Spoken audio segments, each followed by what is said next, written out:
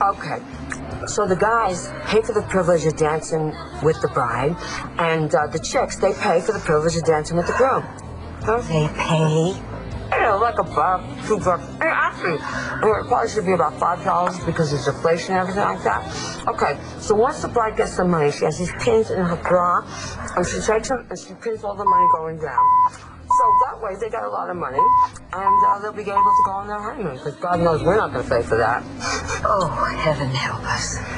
You know, Rox, maybe we should allow Rex and Adriana to make those kinds of decisions, you know, and while we're here, we can focus on the menu, okay? I don't know exactly what we're going to serve, but I think we found our caterer. I'm going to go talk to Carvana about this. Because these cheese things go a little slice to heaven.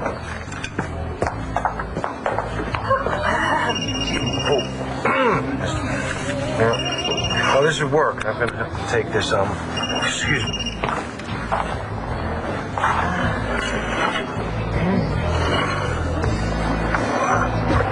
Oh, it's a really wonderful thing that you did, getting Charlie a job at BE.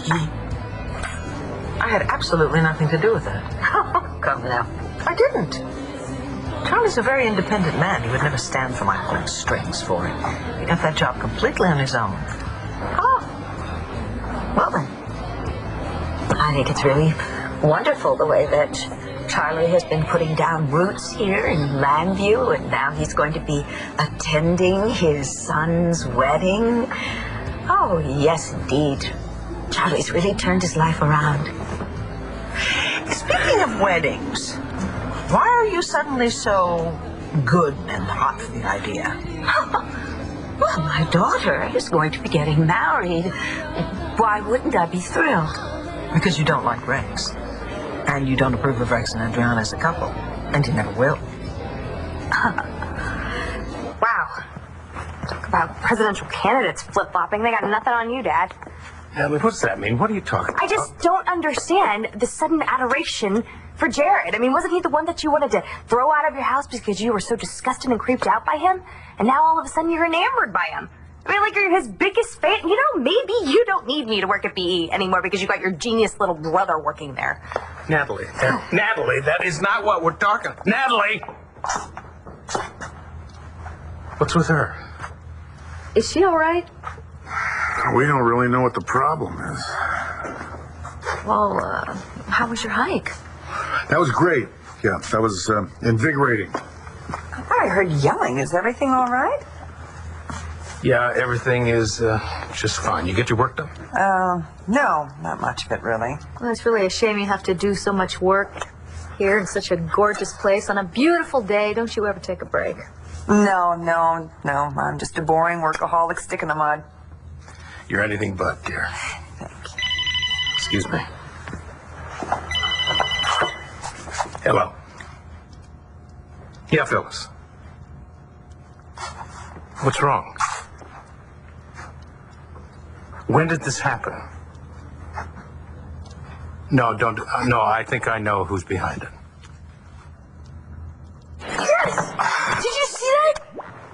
You're the man? I just beat the leader of the last level. Hey. You have no idea. I've been trying to do this forever. You got some mad skills, my friend. Thanks, man. You appreciate it, too. Neat. I've never played this game before. You mean you didn't have this game when you were my age? Well, actually, my brother. No, I didn't have any video games. It's like complete opposite of me. I have, like, way too many. Why do you say it like that? Well, you know, guys at school always dog me about having everything because I'm Buchanan. I mean, I'm lucky. I know that. You feel lucky, too? As a true Buchanan? Yeah, when I'm kicking it with you and the rest of the family, I feel very, very lucky to be a Buchanan. It's almost exactly what I dreamed it would be.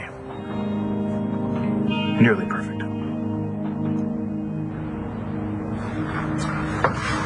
I don't hear anything.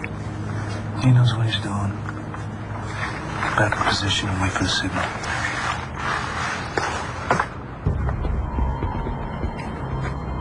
Sarah got busted. Me and him do deals all the time. I bet your money. Why should I trust you? Don't. I don't sweat it, really. It's not my cash. Wait. I need to count it. All right? I need to see you brought the good stuff.